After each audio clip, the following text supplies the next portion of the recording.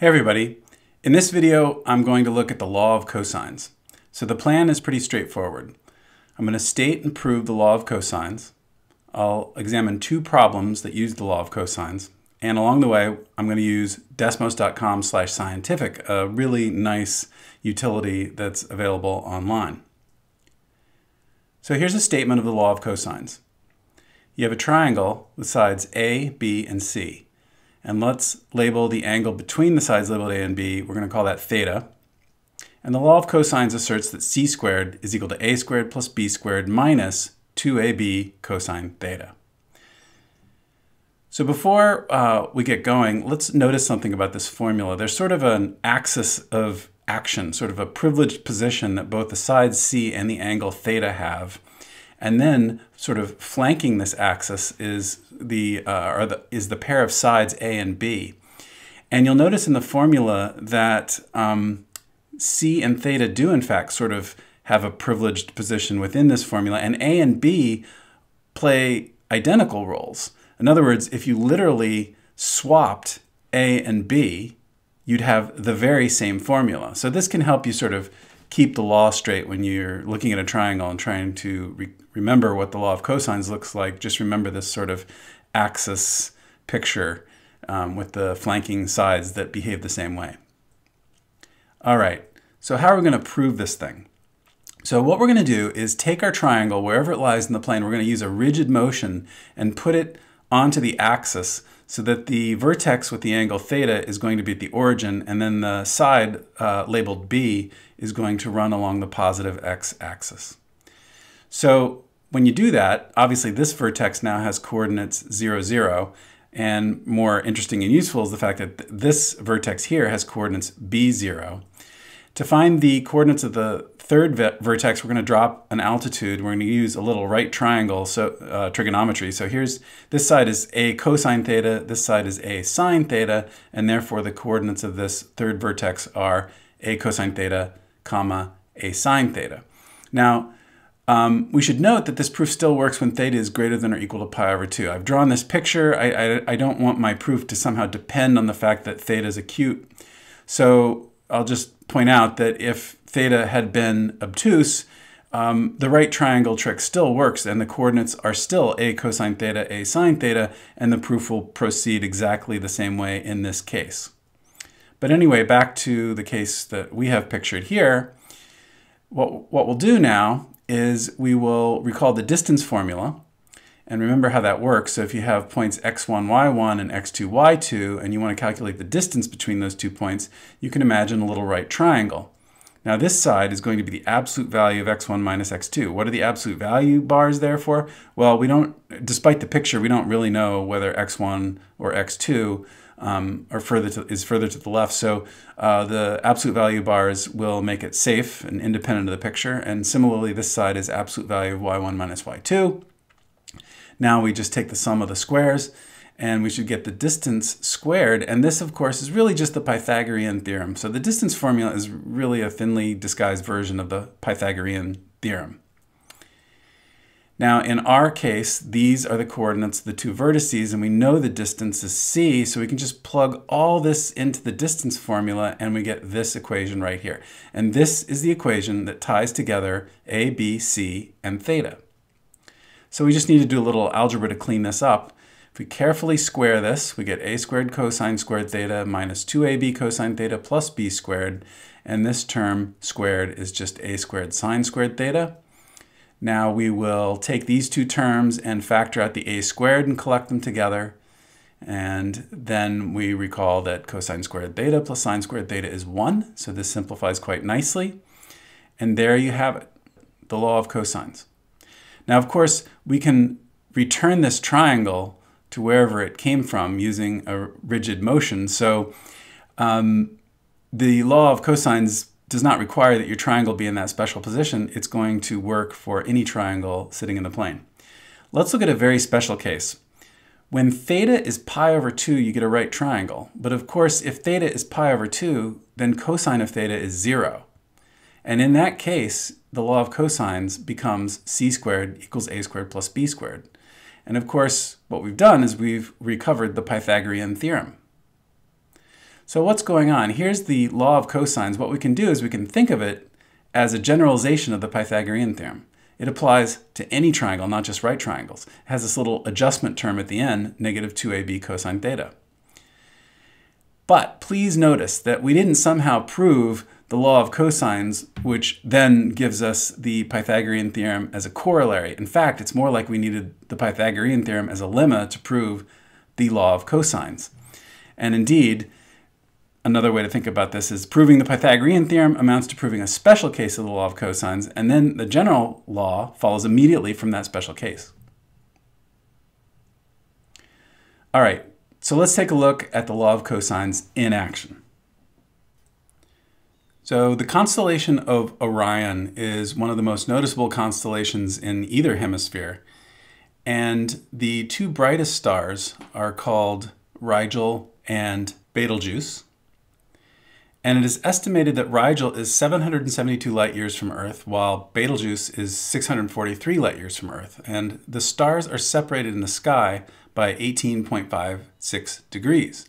So of the 360 degrees, as you work your way around the sky, 18.56 degrees separates Rigel from Betelgeuse. So the question is, to the nearest light year, what is the distance between Rigel and Betelgeuse? So what we want to do is we want to get a plane in which we see the Earth, Rigel, and Betelgeuse all together in one plane. And so here we can see the distances and the angular separation all in one shot. And we want to know what this distance d is. So let's give names to these distances and the angle in between, r, theta, and b.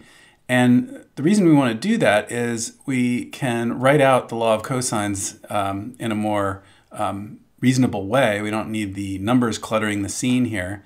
And then of course d is going to be the square root of this quantity. And now we just need to work out what this is.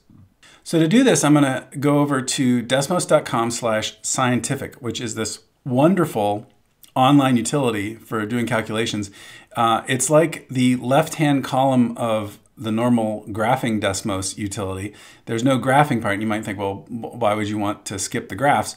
Well, sometimes you just need the cells to calculate some things, and this is a very powerful, handy tool, and I use it quite a lot. So the first thing is make sure you're in degree mode. It starts up by default in degree mode, and you'd want to change that if you wanted to use radians.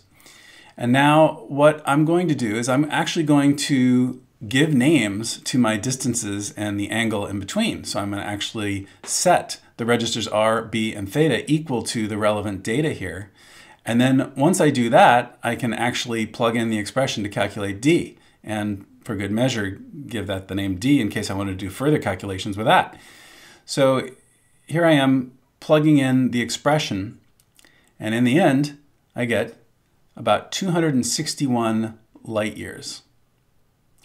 Now, I really, really like this approach because now if I want to check my work, I can look at this and I can make sure my data is correct and my expression is more meaningful. I can see the ghost of the law of cosines in that expression much easier than if I had used 772, 643, and 18.56 in that formula. So this helps me modularize my thinking, and so I use registers quite a bit to label specific data so that the general concept is clear in the expressions I use.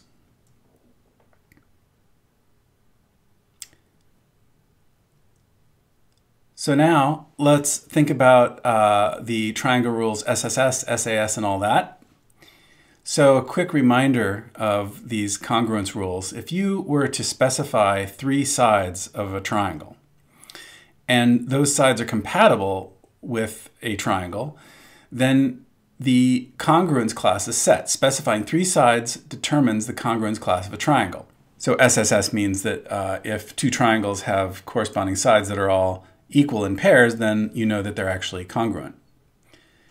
There's another law which says that if you specify 2 sides and then the angle between them, then in fact you will have specified the whole triangle because there's really only one way to fill in that missing side to get a triangle. So in this case what we have is the side angle side rule. Put another way, specifying two sides and the included angle determines the congruence class of a triangle. So you could ask, is side-side angle rule a thing? If you were to specify a side, a neighboring side, and then the next angle that you needed to have a triangle, you could look at this and say, well, I can make a triangle. But you see in this example that there's actually another triangle you can make with that same data. So there are actually two non-congruent triangles that satisfies the original data. So there is no side-side angle rule. However, the law of cosines allows you to find both missing sides at once in the ambiguous case. So let's take a look at this. This is going to be a side-side angle problem, the ambiguous case. We'll have side 7, side 12, and then we'll say that this angle here needs to be 22.5 degrees. Now, we have pictured one solution, and of course this is another one, and what we'd like to do is determine the missing side x. Well, there are going to be two of these, and we're going to use the law of cosines to find both of them at one time. So if we apply the law of cosines, we get 7 squared is equal to x squared plus 12 squared minus 2x 12 cosine 22.5 degrees. Now, we can just rearrange this with a little bit of algebra here, and you might notice that I did not actually expand 12 squared, 7 squared. It's not that hard of a calculation, but I'm actually going to leave it like this, and I might call this strategic laziness, because it leaves in place the data from the problem. And I'm about to put this into Desmos Scientific anyway, so I'm just going to leave it like this. And now I'm going to notice that if I set a equal to 1, b equal to negative 24 cosine 22.5 degrees, and c equal to 12 squared minus 7 squared, I can rewrite this as the quadratic equation 0 equals ax squared plus bx plus c. And then the good old quadratic formula comes to the rescue, and this will give us the two values of x. So over in Desmos Scientific, I will put in the coefficients a, b, and c as they appear in this problem. And now I can just type out the quadratic formula. Now, a shrewd use of copy and paste, I don't have to retype the other root. I can just paste, change that sign, and there you have it. I now have the two values of x that correspond to these two possible solutions to the initial data, 16.369 and 5.803. And there we have the two missing sides for the two different triangles that solve the initial side-side angle data.